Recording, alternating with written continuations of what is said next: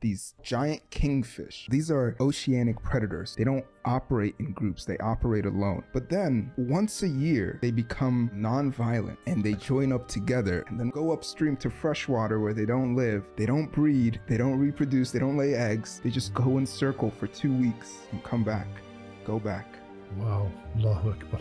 This is like unbelievable.